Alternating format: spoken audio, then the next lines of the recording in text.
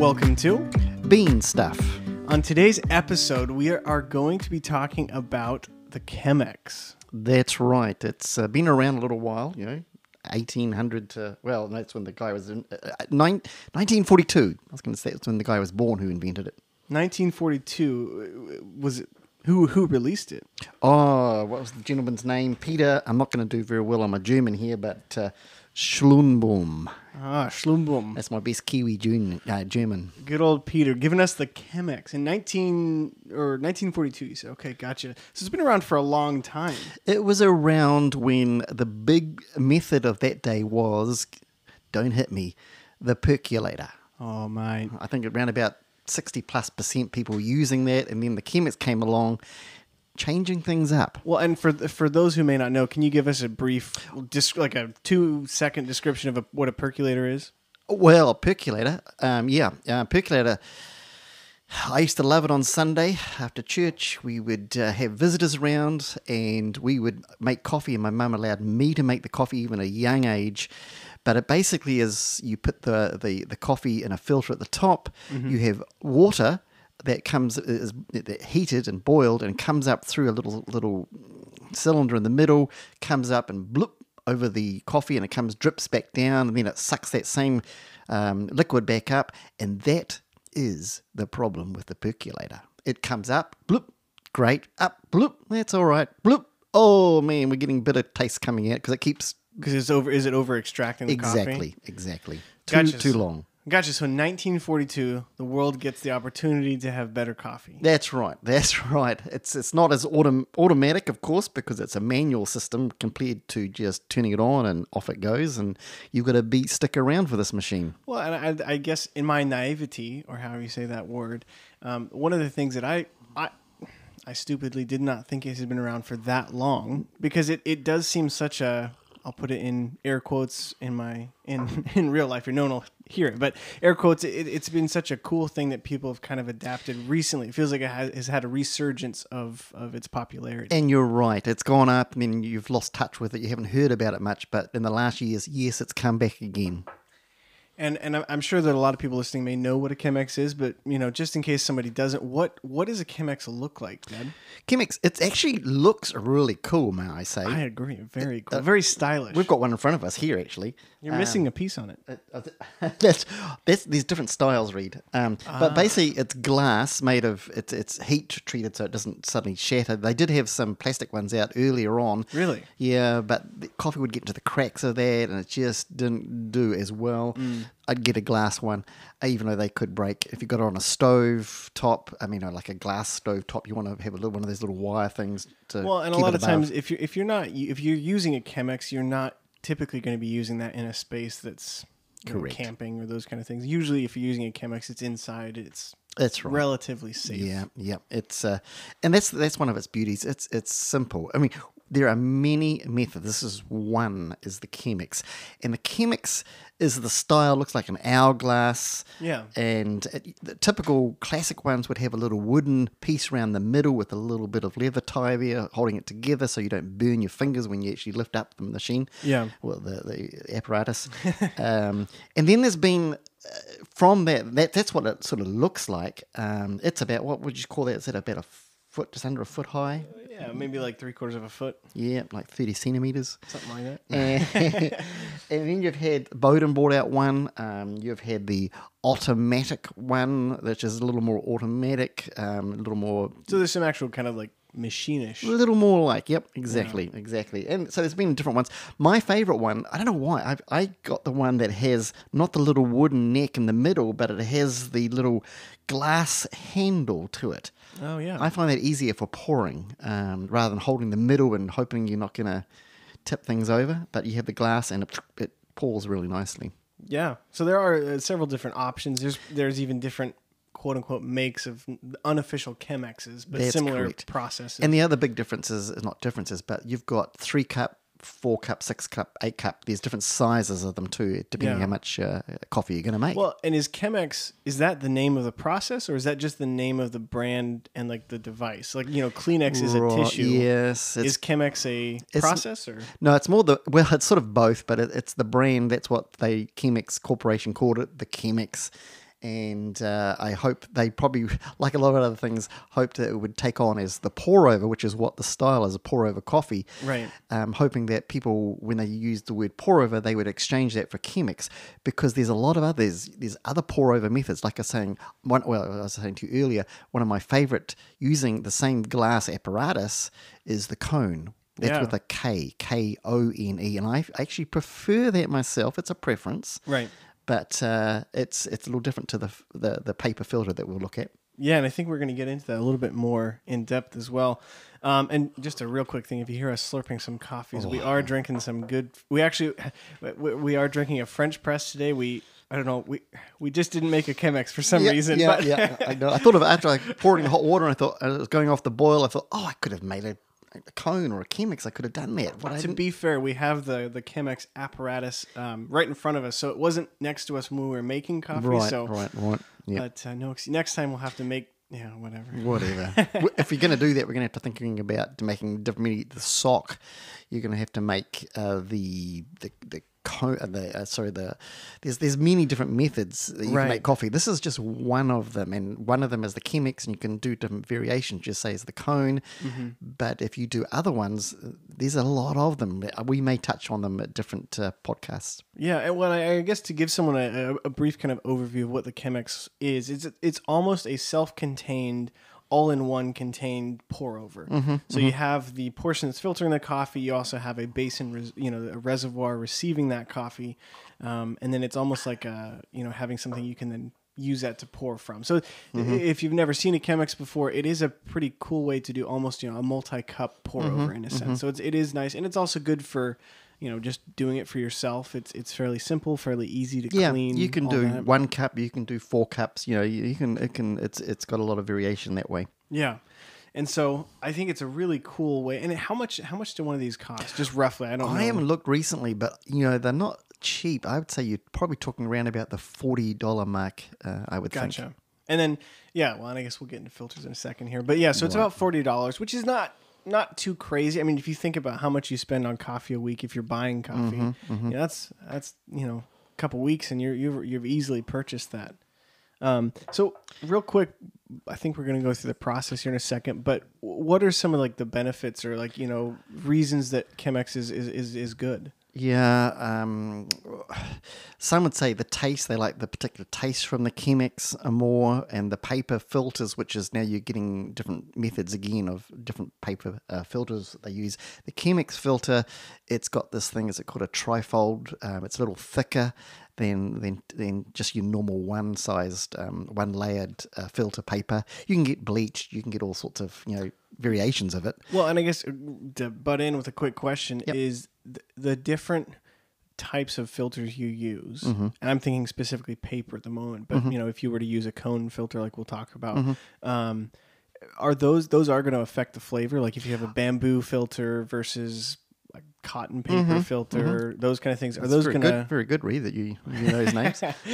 I got lucky. But those are I guess are those going to affect the flavor? Oh, they will, and I'm not going to say they're adverse or great for the coffee, because it's sort of a preference thing at that point. Is it kind of like wine being aged in an oak barrel as opposed to it's good, whatever other kind of barrel there might be? Yeah, that's similar. It's going to affect it, but even the same wine in the different barrels, and any wine lovers out there might say I'm wrong, but it's going to have a similar taste, but there is going to be slight differences that are neither bad nor good. You're right. It's not going to change if you got whatever coffee you buy and grind and put in there, that's going to stay that flavor, right? But you will tweak it somewhat, and the tweaking part of it in all these different methods is going to be, you're going to deal with acidity and body would be the two major things you're going to change in the coffee. How thick? Wow. Yeah. So the paper filter is actually going to change somewhat the acidity and the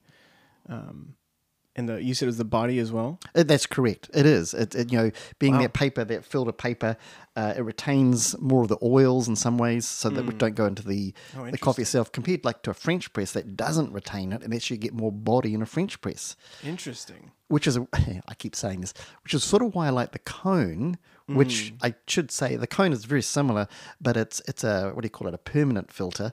It's a metal. It's a metal, not mesh. It's like I'm looking at it right here in front of me, but it's like it's metal with just tiny holes that you can't, like if you run your hand over the surface, you can't actually even feel the holes. It's a precise little instrument, really. And that's what you're looking at is the third edition. They've had 1, 2, and 3. And the difference in the editions mainly is where the holes have been placed, so how the water comes out through the coffee. And one I'm just looking at the side of it here. So it's cone coffee filter, and it's made by the Able Brewing Equipment Company. So if you guys are curious, we'll put a link to this. We'll also put a link to the Chemex in our description as well. And I would, after this, Google both Chemex and cone and see how, because it's going to be hard on a podcast to tell you how to make one. Right. But we'll give it a shot, though. You'll give it a shot. We'll make noises. We'll do things. But you'll probably need to look at it and see how, and people have different ideas of how to pour the coffee, but and so we'll talk about the cone later. So we're getting, but that's what I was going to say about the cone. The cone seems to bring to me the best of both worlds. So you get the oil, and you get some sediment, but not as much sediment, which is the things left over once you push the French press down. Right. It looks like little sand, and French press has a lot of that, whereas the cone has some because that sediment actually has some good flavors in it. Well, and I guess a real quick question that just popped into my head is does the paper, in my head, the paper filter seems like it's going to reduce the amount of sediment in the coffee more than the cone would. Do you find that? I mean, I guess that's accurate? Which is sort of a good and bad. The paper filter filters a lot more out, and as you said, it filters out the sediment, a lot of that. But some of that is actually good to get through. Well, and I guess is the sediment, we can think of that as extremely finely ground coffee. So there is going to be some extraction from that if there's sediment in the bottom of your cup. Exactly. So it's possible if it's through a paper filter and you let your cup of coffee sit for 2 minutes versus through a cone filter and it sits for 2 minutes, there's going to be more extraction through the cone filter coffee that's been sitting that's continuing as opposed to the paper filter. Yeah. Whether it's distinguishable or not is up to you. I guess it may not be like grotesquely obvious. Actually, that makes me think that's why in some sense some people get excited about having a French press. I'm one of those. But they have French presses that they can travel with, and they push it down in like a thermos glass sort of idea. Yeah. So then they can just carry on drinking it. But the disadvantage of that is they've pushed it down, but those sediments that you're just talking about continue to extract in the cup. Right. And you really want to get rid of those to stop the process so you don't get over extraction again. Right. I just thought of a new podcast episode about French press cups and all those kind of things. But I think that is another advantage of the Chemex, and it's not exclusive to the Chemex, but is the fact that your coffee is never being constantly extracted once you've poured the water through. I mean, like once it's gone through the filter, your coffee's not sitting with the grounds anymore.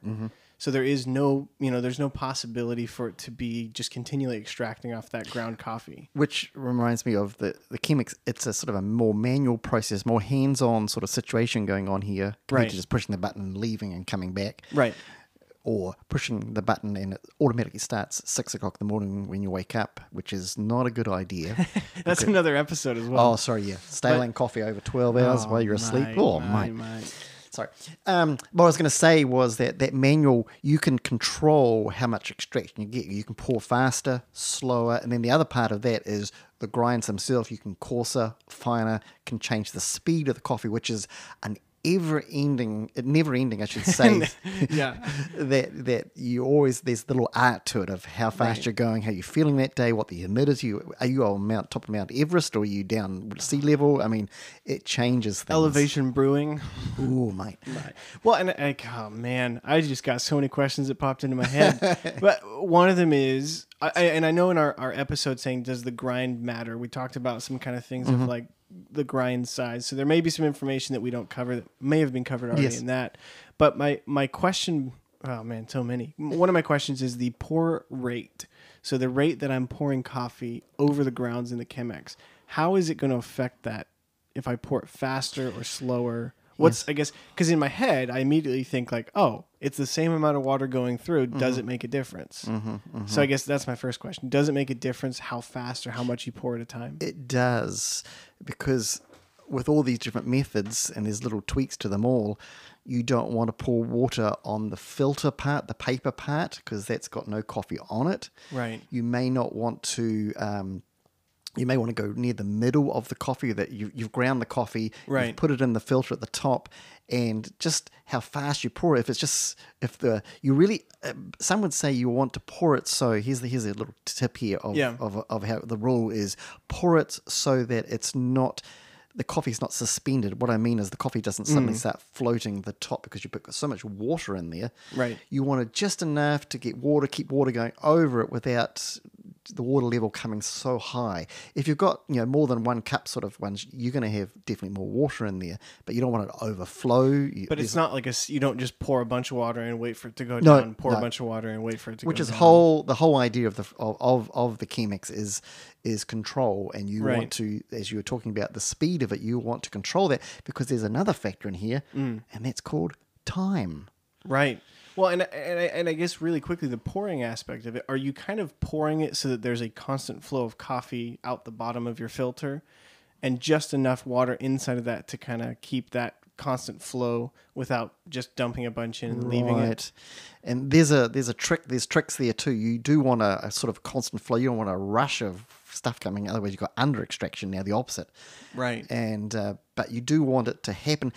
And what I was saying about time, it depends on how big, how much, but you're talking 3.5, 4.5 minutes for the whole process to be over. Wow. So if you're still pouring water in at 4 minutes, you're going to have some strange tasting coffee. Well, and you talked about under extraction for a second there. Is under extraction, the way I think about it, is there's so much water in the filter that the weight of the water pushes it through faster than the extraction of the coffee can actually fully kind of go through that process. Yeah, that's right. You're right. And under extraction means it just hasn't had time to sit with the coffee because, what is it? 60%, 70% of the coffee is just cellulose. It's just, you can't pour, it's not porous, it can't get into.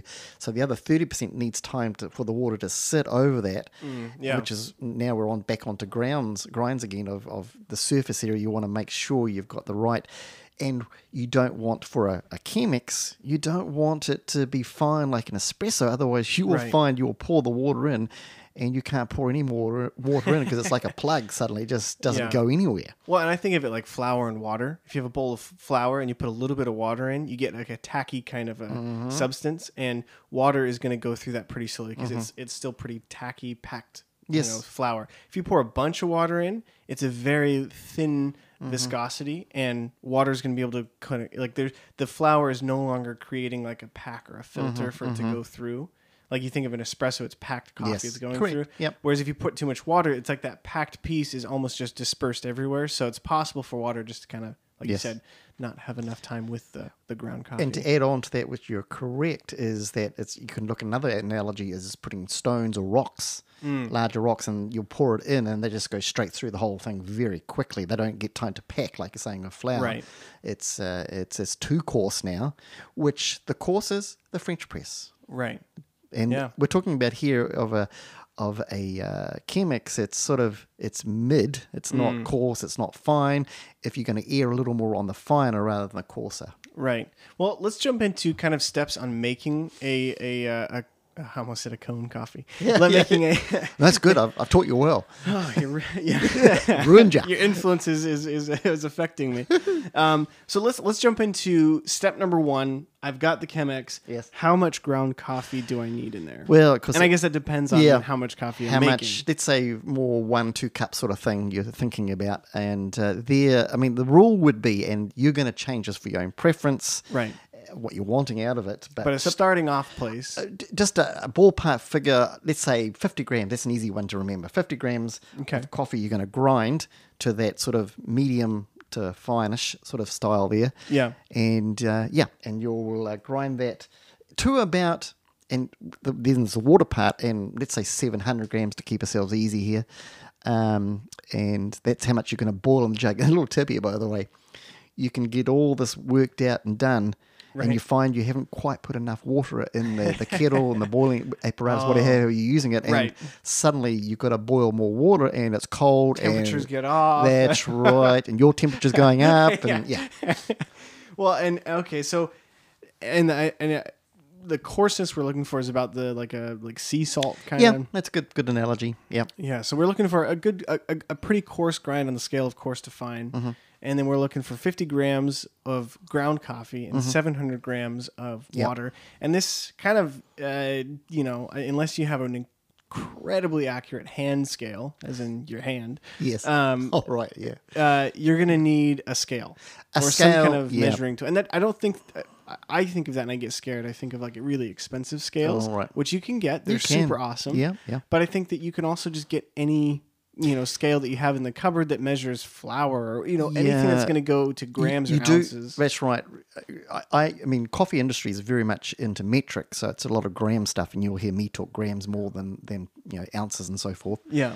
But you do want a scale that's not, what do you call it, the analog? I'm not sure, that which the little You're needle want a goes digital up. Scale, you want it's going to give you that kind of more finite kind of readout of where you're actually. And you're right. You can buy some pretty good ones on wherever, Amazon, at your local, wherever. But if you want to get a really good one, and there's a few really good ones. The Hariodo's one. I have one at home. The Akaya.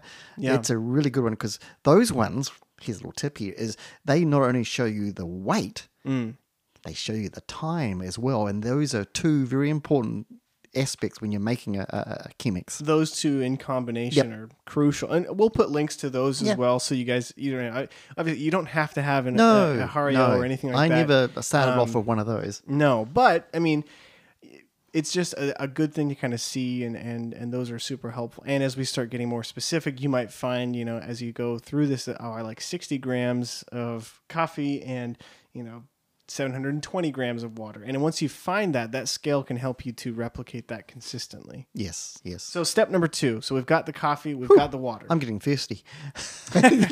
My coffee's almost gone. Yeah, I'm going to have another sip.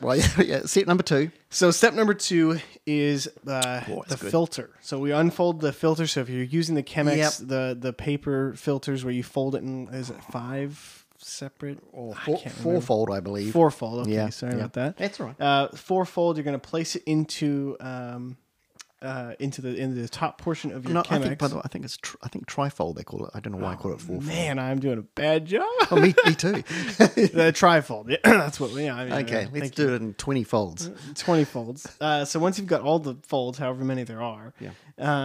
Well, I should explain that because that is a difference. That's one of the big things with the Chemex. It starts like a round piece. You fold it in half. You fold it in quarters, and then you put that into your top of your Chemex. Right. With when you've done that, you put the 3-layered part out towards the spout. And behind it there is just the one layer. It's just how you fold it. And you can look online how it's done. It's sort of, that's what you do with Chemex. There is a technique to the way it's folded. The thickness is, so the thicker part with 3 layers of paper goes towards the spout of the Chemex. Correct. And then the rest of it is around it. So that is important and crucial to know. If you're using a cone, obviously it's just put the cone in. You don't have to worry about it. Another good reason. Okay, gotcha. And then so we've got the filter in, we've got the paper facing the correct direction, and we'll also put a link to how to fold that. You can have a lot of links going. It's going to be a long description. This is our first time trying to explain how to make a coffee. Yeah, and so step number 3, you're going to saturate the filter. Yes, that's important. And only the filter with no coffee. Yeah, don't put the coffee in yet. No, not a good idea. And you want to do that with the hot water because you want to saturate it just to get rid of if there's any dust and whatever things in the coffee filter. But there's a second reason, and that is that water then goes down into the glass of the Chemex, and that just enables it to heat up. You can even put a lot in there just to heat it up. As long as, don't forget, you can put a heap of hot water as long as you've got enough to make your coffee. Right, don't use it all. No. So, it is going to... yeah, you got something? Well, what I was going to say, the other part other than having enough hot water is make sure you tip that water out before you start the process. Right, you don't want that. That'll dilute. Yeah. I mean, it seems obvious, but yeah. But you never know. Yeah. And that's going to take out some of the flavor of the filter as well. It's going to already have one extraction of coffee of water through the filter. So it's going to take out, like you said, any dust or any, anything in the filter. It is going to take out some of that taste. It's going to reduce the concentration of the filter. It's also going to heat everything up, and then make sure you pour out that water. So we've got that. You've discarded the water. We're gonna pour our grounds into the the actual filter. Yep. Give it a gentle shake so that and I guess the idea is to get an even surface to Correct. pour water on. Yep. You don't want little divots there or you can get a slant like a ski slope. Suddenly all the water is going to go to the weakest point. It's going to go down there and you won't, half of it's, or 3/4 is not even going to be wet. No extraction at all. Right. Exactly. We want a nice even surface to pour over. Yes. Get it? It's very good. I like that. And then we're gonna start pouring, and I think is it 4 pours? Yeah, or is that more of just a general idea? General idea, because the first pour, if we're talking about 700 grams of water, right, and some are going to do 600, some are going to do 724, whatever. Whatever you finalize. Yeah. And is that first one, you're going to put water on there. If you put, what did we say, 50 grams? You're going to 50 grams, 100 grams on there just to wet the coffee, the dry grounds there. This is the first time you put water onto it, and you're wetting them, just making sure they're all wet, and then you stop. You don't keep pouring because you want this thing they call the bloom. Also, the point of the first pour is to saturate the coffee, almost like you saturated the filter. Yes, you're just prepping the coffee. Yep. You're it's like starting the engine. You're letting it warm up for a second. Exactly. Very, very good. Yep. So you're letting it bloom. You're letting the hot water seep in through that coffee. And you're letting some gases come out. You'll see little bubbles. Does that kind of activate the coffee in a sense? I suppose you could say, yeah. I like that. Activate the coffee. It does, and activates things you want to get rid of, certain carbon dioxide, whatever you want it to. You'll see it bubble out. Which sounds like a science experiment. Oh, it does. This is going to taste really good, by the way. You believe me. Do I need to wear a mask while I'm doing this? Well, not a bad idea. But you want to do that so that you're preparing the grounds for your next set of pours. Well, and it does that. So, it's just a small amount of water just to wet the coffee. The bloom, how long does the bloom last for? Oh, not too long, 45, 50 seconds, depends. Gotcha. Yeah. And if it gets to 50 seconds, you need to start. You don't just enjoy the bloom. You say, no. Don't get mesmerized by the bloom. No, keep going.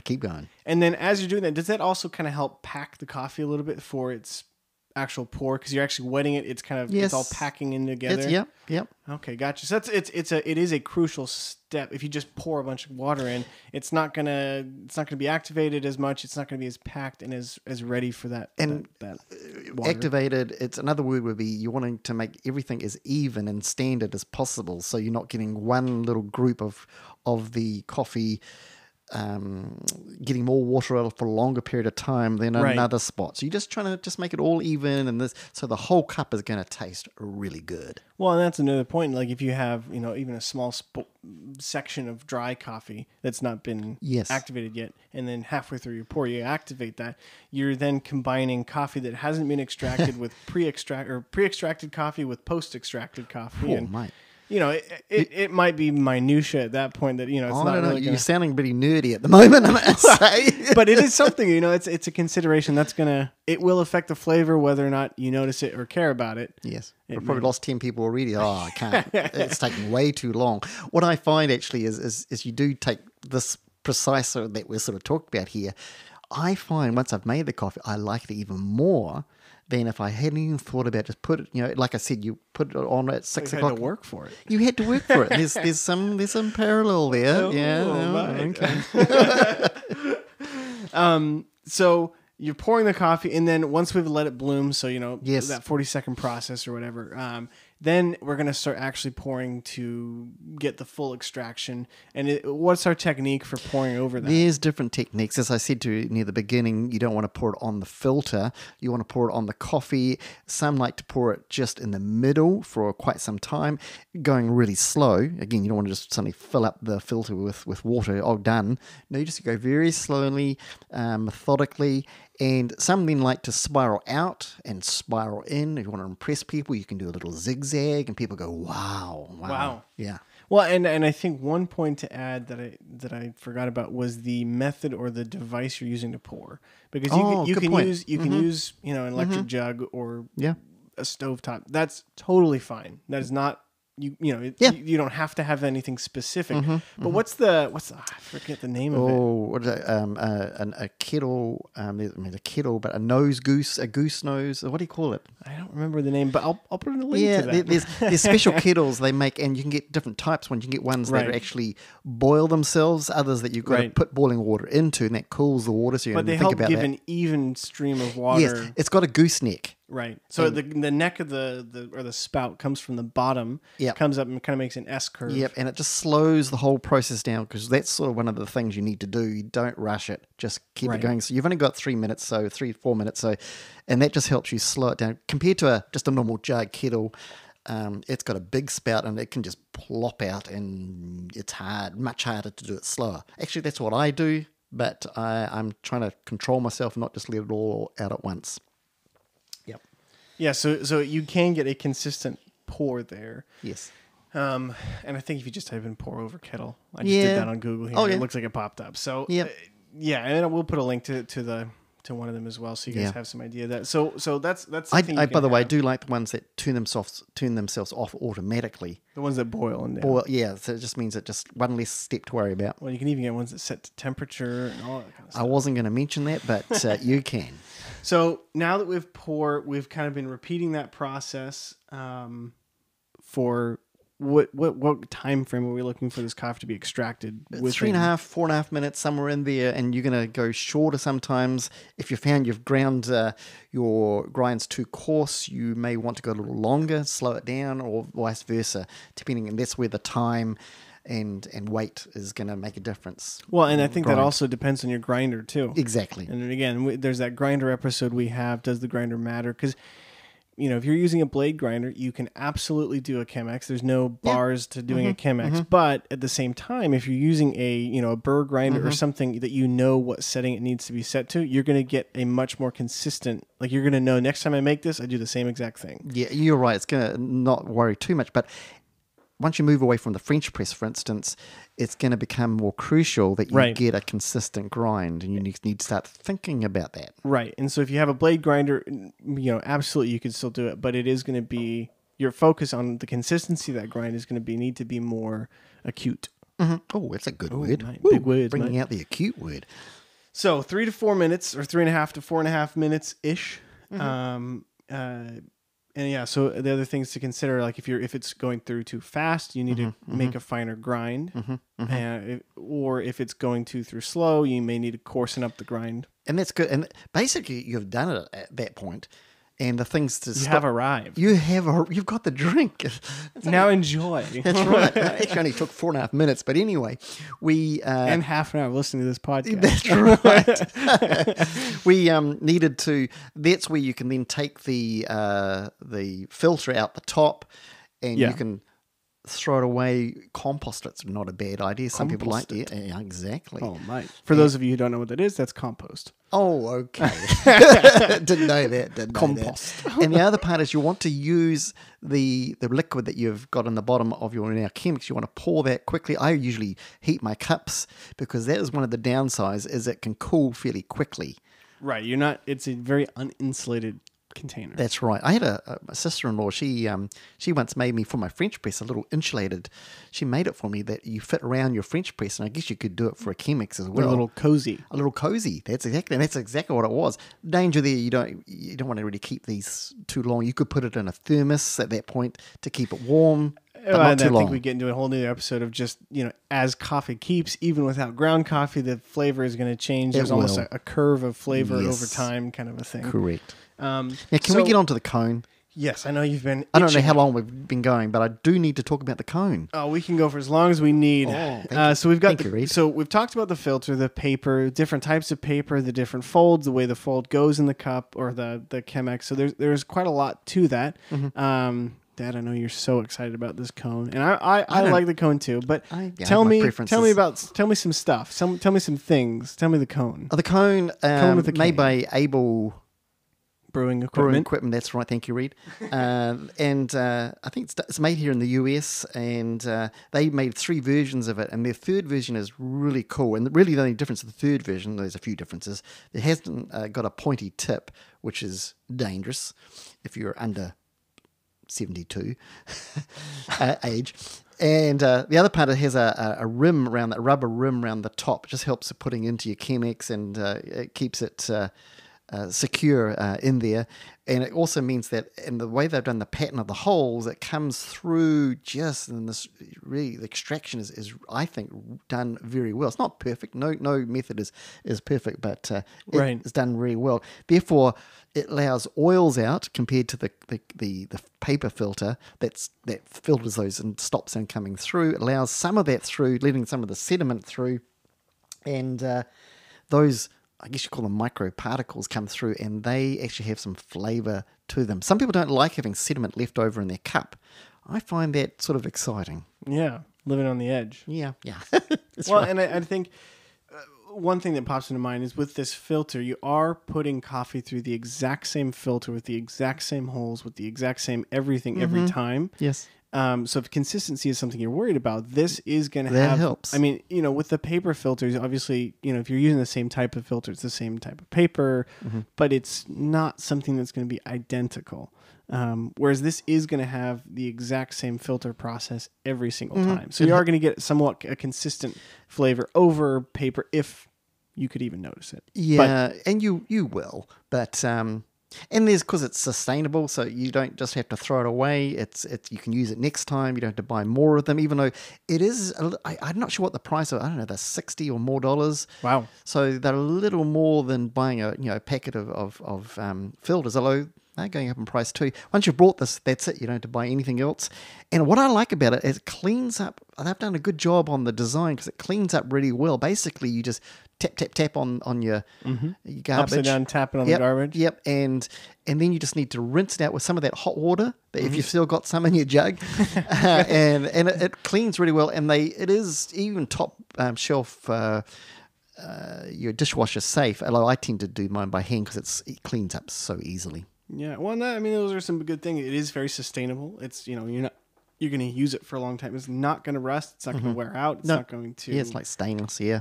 By the way, the good thing, a little tip here, if you look at one of these things, is that clean it while it's warm. Don't have your cup of coffee, basically, and then forget it and don't come back, because it cleans much easier when it's warm. If it starts to cool, you're going to have to spend some more time on the cleaning And aspect. I would say if you enjoy the filter, I guess I would say this. If you like the filter with paper... Yeah. Do it. Yeah, exactly. Whatever you like that's what you should do, because there is no wrong way to do it. There's just different ways. Yeah, we're just so fortunate that we have so many different methods, and even with a method like Chemex, you've got cone, you've got different sized Chemexes. I mean, we're so fortunate. So find one that you like and go with that. And so the point is, we're not trying to say that this is better. No. It's something that we use and we enjoy. Yep. It is going to be, like you said, very consistent. It's got, a very simple cleanup. One thing I like as well is it's going to save a little bit of time, because you don't have to fold the filter. Exactly. There's no, I folded it wrong, or the paper folded. You don't have to go to the grocery store or wherever and buy another packet. No, it's done. It's done. It's there. And I guess my thing is, I would say, because it is pretty expensive. I mean, for a filter, when you think about it over time, it's not too bad. But I would say get the Chemex if you want the Chemex, and get paper filters. Start there. Start there, and if you say, "Wow, I really like this. This is exactly what I want. I want to continue to do this." I would say at that point, then jump to the metal filter. There's some places around. I don't know if some places around that use a cone. One about it's a cone. I think I said it, but just to remind you that it's a KONE, not CONE, but KONE. K as in kite. Kite, that's right.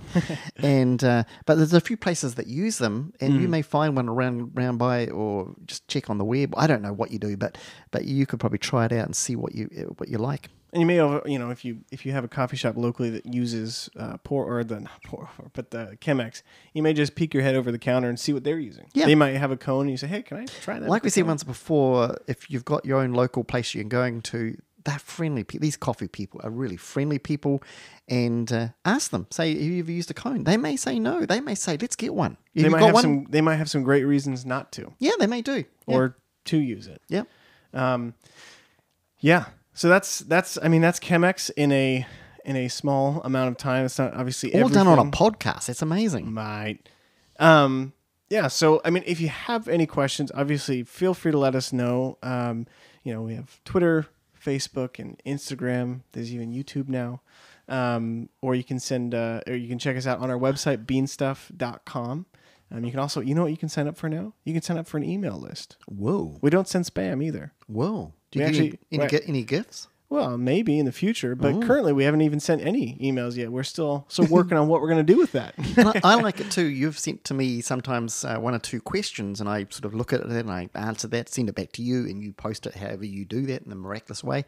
and so it's nice to get that interaction. Yeah, no, we truly, really enjoy focusing on what questions you have. We really want to listen to what you guys have, and I mean, we enjoy talking about this, but we know that you guys have some awesome questions, and we've had some come in that didn't. It's been fun to kind of talk about. Mm-hmm. We had one recently about roasting coffee at a what's that called? Co-roasting, sort of at a local place that has a number of different roasters you can go to and just sort of rent a roaster. Basically, that's what you're doing. Roaster for hire. Yeah. So there's been some awesome stuff. So we just thank you guys so much for all those questions that have come in and for all your support. Always feel free to comment and to rate us and be as harsh as possible. We like honesty. But thank you so much for joining us today, and we hope that you got something out of this. We ran a little over or a little longer than usual, but it's totally worth it. Thank you so much for listening to Bean Stuff. We'll see you guys next week. Bye.